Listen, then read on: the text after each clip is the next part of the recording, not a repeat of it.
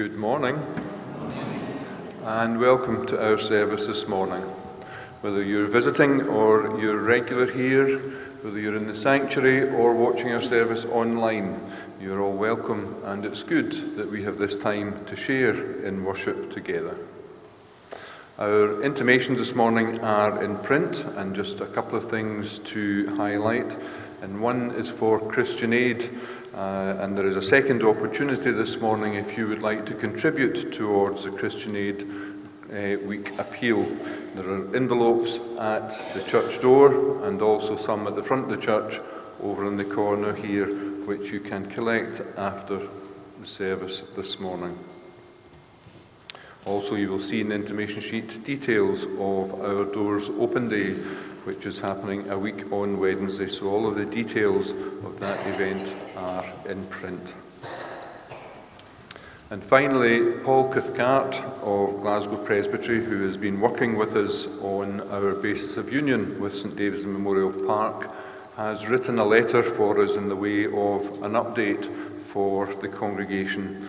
It's available, and you may have seen it already, online and on our Facebook page, but if you require a copy in print, then they are available this morning. There's some at the church door as you're leaving, and again there will be some at the front of the church over at the table here that you can collect, but you can also see it online. Now, as we prepare for our worship this morning, let us turn to today's thought for prayer, and let us pray.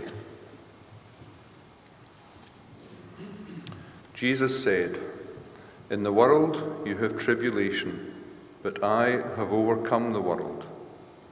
Lord God, we give thanks that Jesus sustains us in all aspects of life, in joy and in sorrow, through youth and old age, in sunshine and in shade. We are grateful that the Holy Spirit teaches us kindness and goodness and brings us peace. In this time together, and in the days that lie ahead, may we open our hearts to the work of the Spirit among us. In Jesus' name, Amen.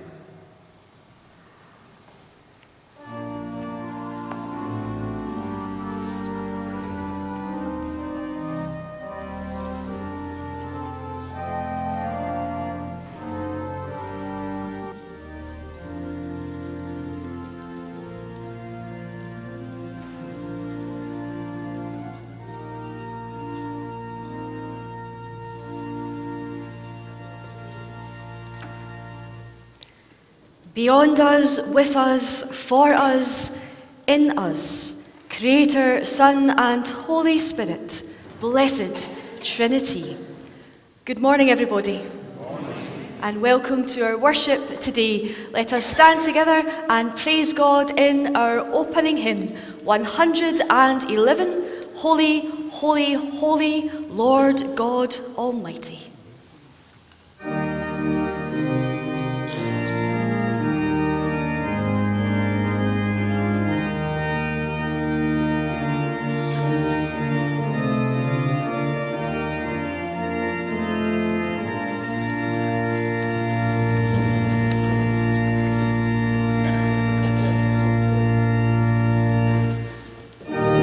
Holy, holy, holy,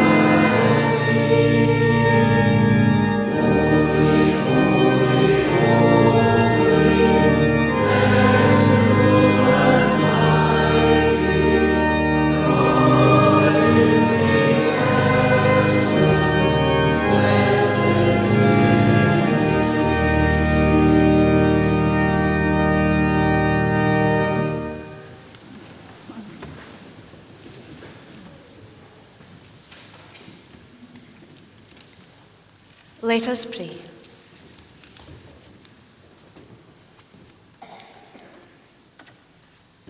What can we say about you, God? Say too little, and we might wonder why we're here to worship. Say too much, and there is a danger that we make you too small. So we will try in this time to say enough.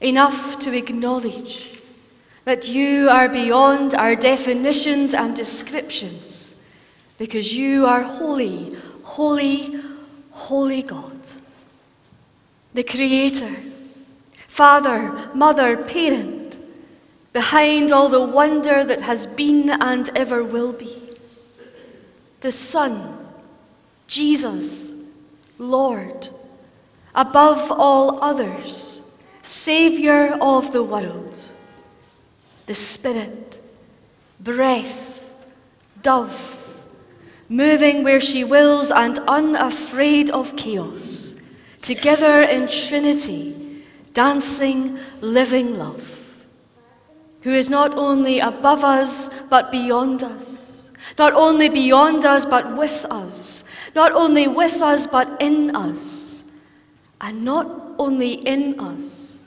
but longs to be at work through us, making your love known, calling each and every person to be part of your story, part of your kingdom come. God, forgive our smallness of vision. Forgive us when we forget your majesty and magnificence, and that you deserve our all.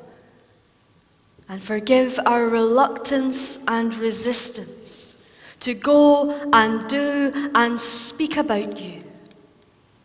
And in this time together, renew us in your saving and merciful love, that we might catch a glimpse of your glory and be ready to respond to your call with a willing, send me. God in Trinity, dancing, living love, hear these and all our prayers, for we ask them in the name of Jesus, who taught us to pray together, saying, Our Father, who art in heaven, hallowed be thy name. Thy kingdom come. Thy will be done on earth as it is in heaven. Give us today our daily bread, and forgive us our debts, as we forgive our debtors. And lead us not into temptation, but deliver us from evil. For thine is the kingdom, the power, and the glory forever. Amen.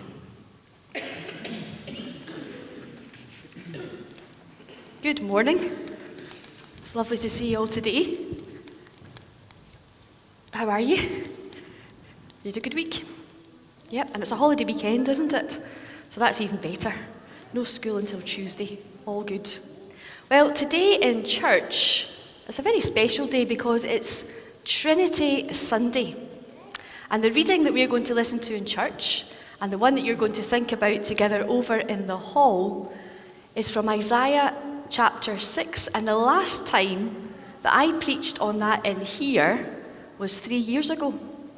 3 years ago on Trinity Sunday when I was preaching as sole nominee. It's been a quick 3 years, hasn't it? And it always amazes me that you take the same passage and you can say something different. But today we're thinking about the Trinity. And the Trinity, well, it can be a wee bit hard to get your head around. Because we're basically thinking about the three parts of the Trinity: Father, Son, and Holy Spirit. And we're wondering how three separate beings, the Creator, who is the Father of Jesus, Jesus, who is the Son, and the Holy Spirit, are all one. That's a bit mind-boggling, isn't it? It's a lot to get our head around. And ministers, well, they either love this day or they loathe it.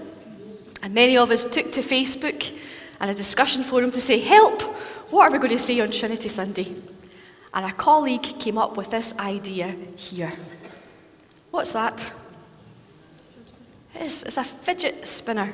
And how many parts does a fidget spinner have?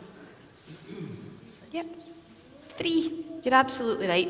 And am I right in saying that if you choose any one of those 3 little discs and move it, spin it, it'll all spin together? Yeah, so you don't have to spin a particular one, do you? Just choose any one at all, and you spin it, and it'll all move. And my colleague says that's a bit like the Trinity. The notion that God, the creator of all, the Son who came to show and give an example of how to live and love, and the Spirit who works inside us, inspires and works through us, all work together, and that is God. Any way at all, through the Father or Son or Spirit, we can gain entry to knowledge and understanding and to his love. And the wonderful thing about God, it's not just there like a fidget for our fun and amusement, but what God sets in motion is love. And the energy of that love never ever stops spinning. Pretty cool, isn't it? So my advice to us all today is, don't try and understand the Trinity, because we can't. Let's celebrate the Trinity and the reality that God calls us to be part of God's life and love. And that's what we're going to sing about now. But before we do that, there's a wee blessing that I came across which I thought was quite nice, and I thought we could all do it together. So, may God the Father watch over us, hands in the air. May God the Son walk beside us. May the Spirit work through us until we meet again. High five. Yay. Ollie, high five. Thank you. There you are. So there you go. We'll do it one more time together. May God the Father watch over us. God the Son walk beside us. God the Spirit work through us until we meet again. High five. There you are.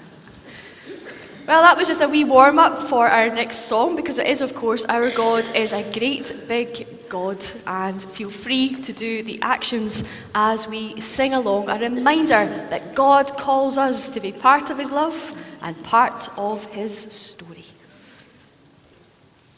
Our God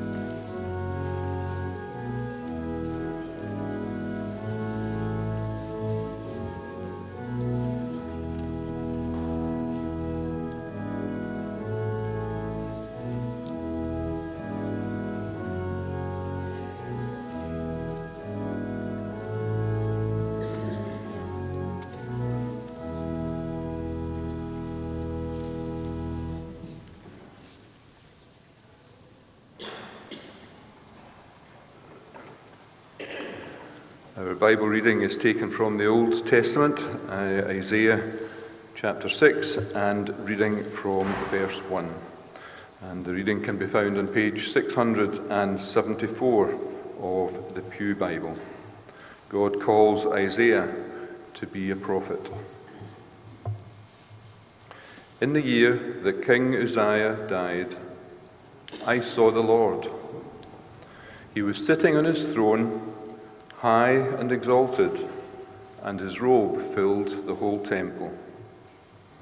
Around him, flaming creatures were standing, each of which had 6 wings.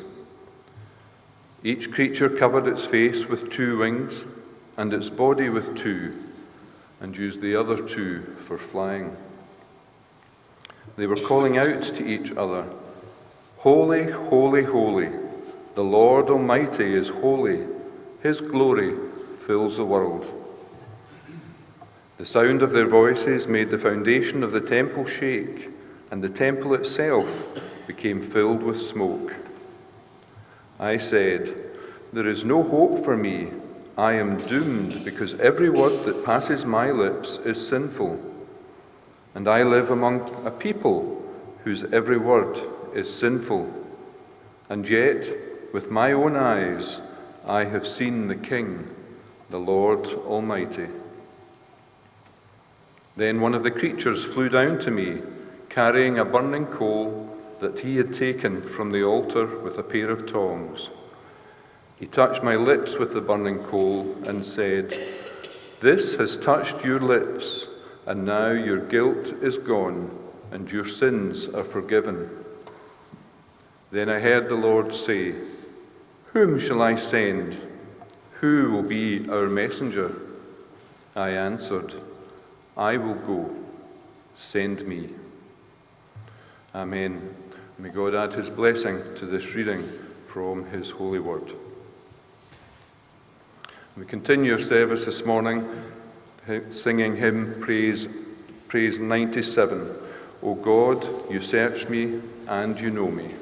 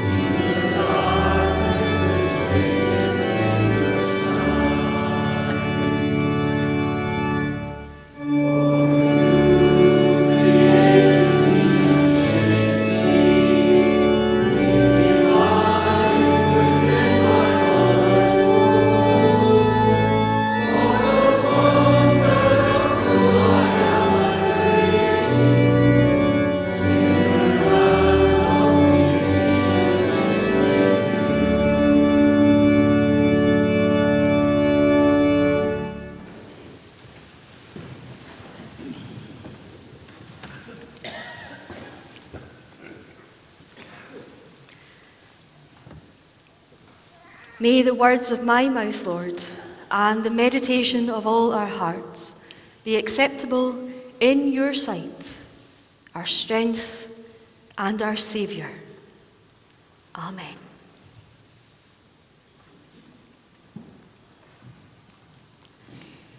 I took this photo here on Tuesday night, just before I get ready for bed. 16:20, high heart rate. A wee alert to say that my heart rate rose above 120 beats per minute. It actually went up to 134. Well, you seem to be inactive from 16:10. Yes, I was looking back through the notifications on my watch and discovered this one from earlier in the day. A day that I was glad to see the end of, having been in Edinburgh for the General Assembly. I was there just for the day presenting the overture from Glasgow Presbytery, and having never spoken at the General Assembly before, well, I was pretty nervous. What surprised me, though, was that the notification of the high heart rate started at the end of the speech, when I sat down and awaited any questions. That, for me, was when the real stress started, because I had no idea what people might ask, and although I had the Presbytery clerk on hand to step up and answer on my behalf, which I did on one occasion, it was all pretty stressful. The overture fell. The experience was an eye-opener, and though I could have seen it far enough, I was glad that I hadn't declined the invitation to go. Now and again, we should all say yes to things that make our hearts beat a little faster, especially when the only reason for saying no is because you'd rather not do it, because it fills you with dread. On this Trinity Sunday, it is that invitation, that call and response that is at the heart of our reading. The call and response of the prophet Isaiah, in a time and in a place where people had forgotten and forsaken their Lord. In the opening chapter of Isaiah, we hear that my people have walked out on me, their God. They've turned their backs on the Holy of Israel. They've walked off and they've never looked back. As the opening chapters unfold, we're told that God is sick of their burnt offerings, their worship charades, their trivial religious games, and yes, their meetings. There are meetings for this, there are meetings for that. God says, I'm sick of your religion while you go right on sinning, and tells them that he's going to look the other way, ignore their prayers and their worship, and he wants them to go home and clean up their act, to say no to wrong, to learn to do good, to work for justice, to help the down and out, to stand up for the homeless and go to bat for the defenceless. And so it goes on.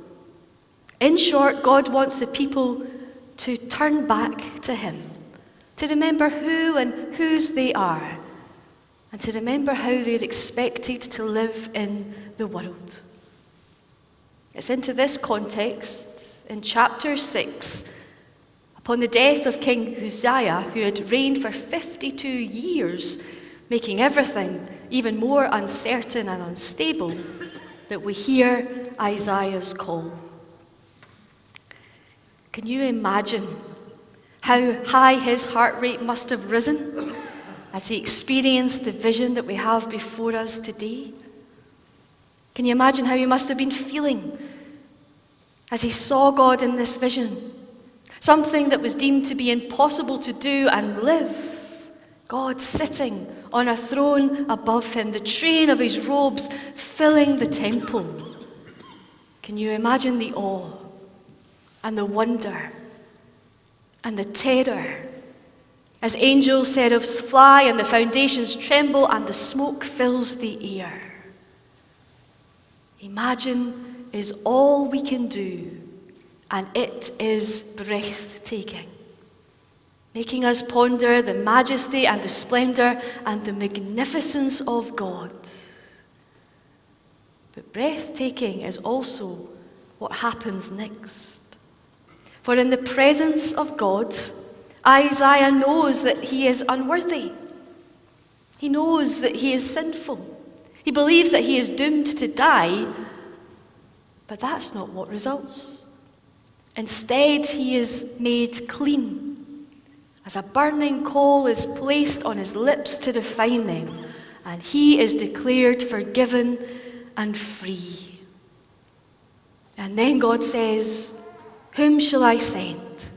Who will go for us?"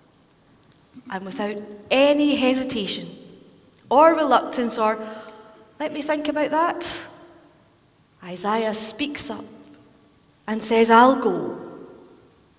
Send me."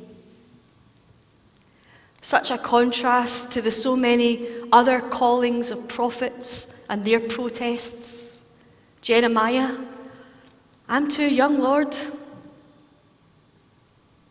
Moses, "You can't mean me, find someone else." Or Jonah, who didn't even wait to give a response but headed off in a completely different direction. Not Isaiah. "Okay, need someone to go? I'll do it." And we know that from all that follows next, goodness, in the very next verses that follow this passage, Isaiah's task isn't going to be easy. There will be many who will be deaf to his words, many hearts that will be hard, but his calling is to go, because that is what God requires. And that, friends, hasn't changed. I've been so struck in recent weeks as we've moved from Easter to Ascension and then Pentecost, to have returned time and time again to upper rooms. First, to hear of the risen Jesus among his friends behind closed and locked doors, and then his promise to go and to wait in Jerusalem for the coming of the Spirit. And then last week, hearing Jesus tell that God will not abandon them. Yes, he's going away, but that is so in order that the Spirit might come. The Paracletus, the one who comes alongside and will be with them right to the end. And Jesus is quite clear that the road at times is going to be rough. He's explicit in telling them that not everyone will respond well to the message, but he leaves them in no doubt. That is their calling. Their calling to go into the world and share the good news that Jesus is alive, that he is Lord, and God is love, and that love is for everyone. That calling hasn't changed, and today it is more pertinent than ever, especially in light of the census statistics this week that made for sobering reading. For the first time in Scotland's census history, a majority of people said that they had no religion, a total of 51.1%, up from 36.7% in 2011. And of that, 20.4% associate with the Church of Scotland. Now, if our religion is like that of Isaiah's day, then God wants nothing to do with it either. So our response is twofold.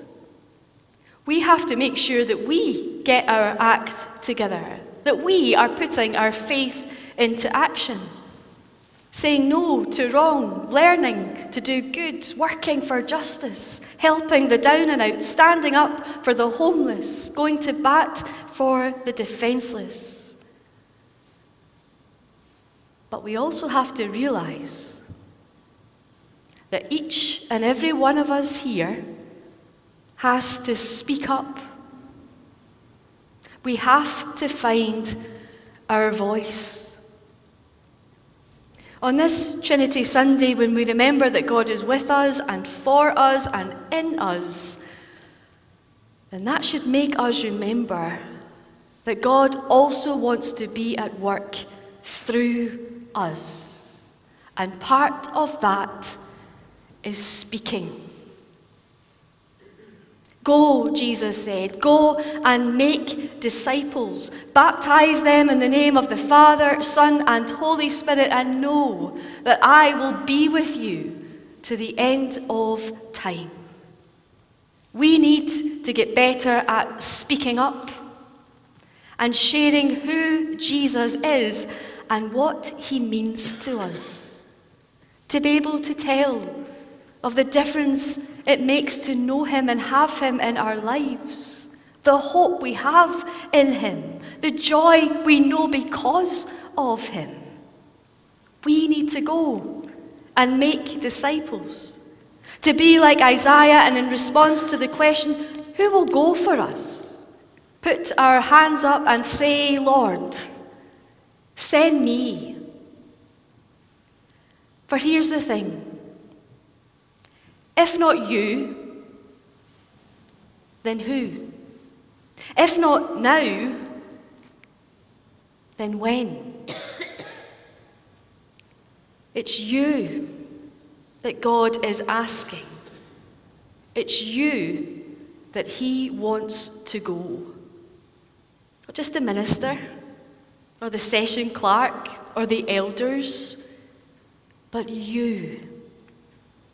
God wants you to find your voice, speak Jesus' name, and share in love and respect what he means to you.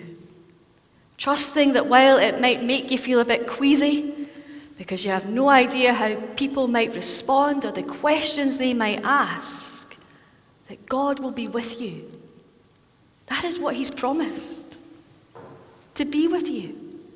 Right to the end of time. Let's not be like Jeremiah. Oh Lord, I'm too young, or I'm too old. Let's not be like Moses. You can't mean me. Find someone else. And let's not be like Jonah, heading off in another direction because we think that those beyond these walls don't deserve to hear the message. Let's be like Isaiah. For here's the thing. No one is good enough. And yet, this God who is sovereign, who is above all things,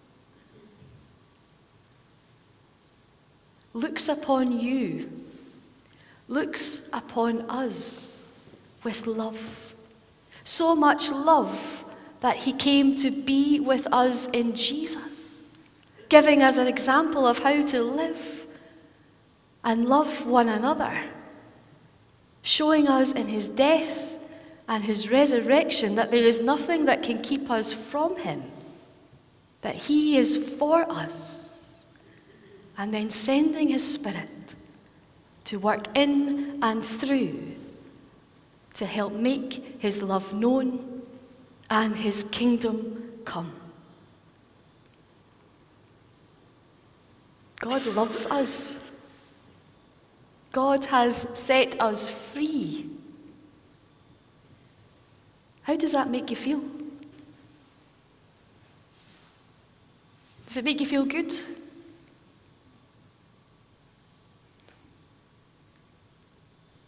I'm looking around and I'm not too sure. It is good news that we have been given. God loves us. God calls us his children. And that joy of knowing that draws us into service like Isaiah and should lead us out with the good news to our world who needs to hear it. Friends, I don't know what makes your heart beat faster, but I really hope that the truth of God's love that we have just heard in these moments sets your heart racing. And I hope in these days that it inspires you to go out in the strength of the Spirit who is always with us and share God's love like never before. For God is asking, who shall go for us? May you speak up and say, I'll go. Send me. Amen. There's only one hymn that springs to mind when I ponder these words, and it's the one that we're going to sing now. 251, I, the Lord of sea and sky. I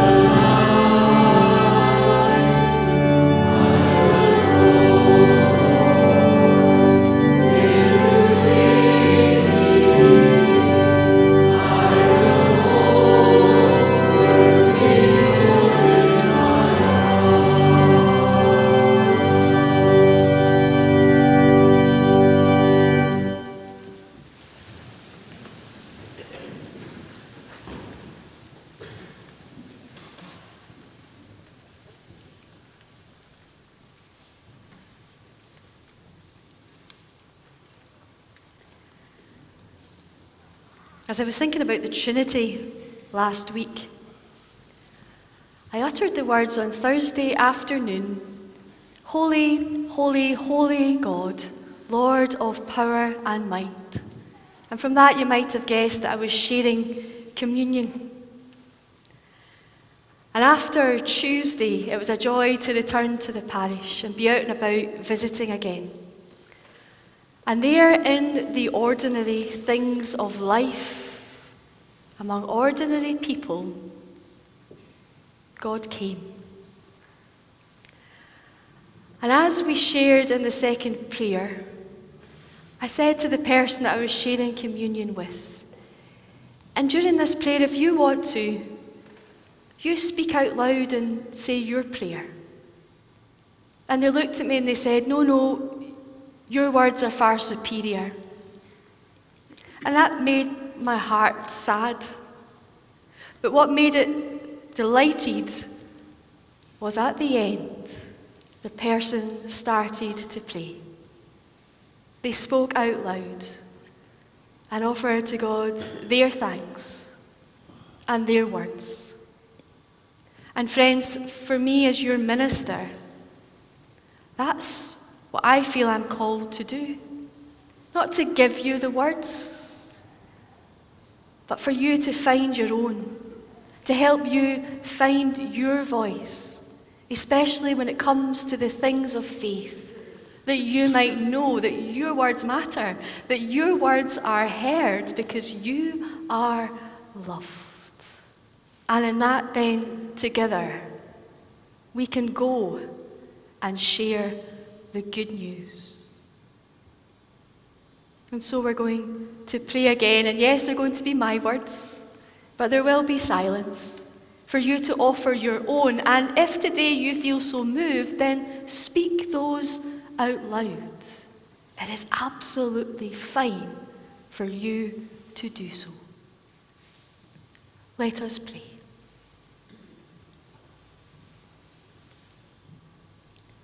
Whom shall I send? Who will go for us? A question requiring an answer from us all. Lord God, this day may we hear it afresh. May we know it is for each and every one of us. And as this new week unfolds, may we mull it over and say, yes, send me. Send me to be good news to someone who is sad, someone who is lonely. Send me to be good news to someone who is hungry or someone who is struggling. Send me to be good news to someone who is searching or someone who is ill. Send me to be good news to someone who is grieving or someone who is scared. Send me and help me to know when to speak and what to say, when to be simply silent and listen, where to go and when to leave, and how to use my time, my gifts, and my money, which we dedicate to your work now. Nudge us, Lord, to wait on you, to seek your presence daily. Inspire us to work for you, trusting in your love and goodness. Send us to be your body in our world, believing that you call each of our names, and we are known, held, loved forever in God, the Trinity. We pray this day for all those exploring the things of faith, whether pondering your mystery for the first time or grappling with new images of you.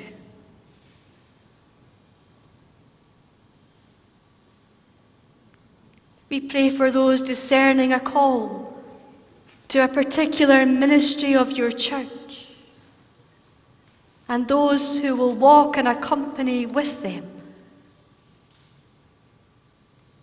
And we pray for your church, for our congregation here, for all your churches in Kirkintilloch and Lenzie,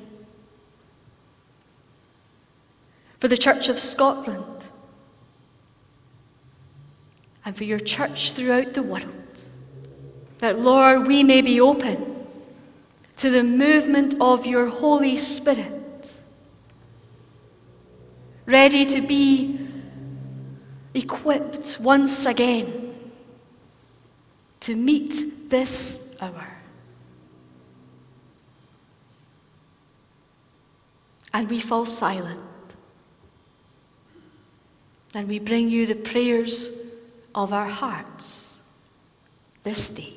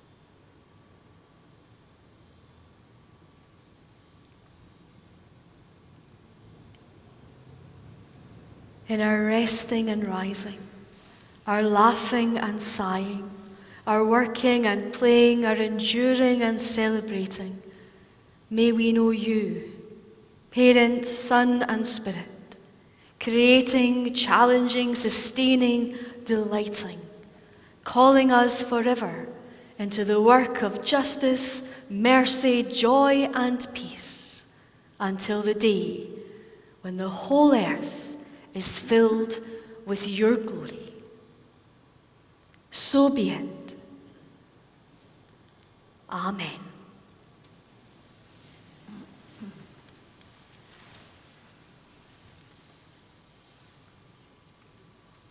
One of the good things about being in Edinburgh on Tuesday was I was able to buy a copy of the new supplement to CH4 called God Welcomes All. And I hadn't chosen the hymns by that point, and so our final hymn is from that new hymnary. It's on your intimation sheet, and it's called Here and Now We Are Bound Together, that reminds us of our call to go.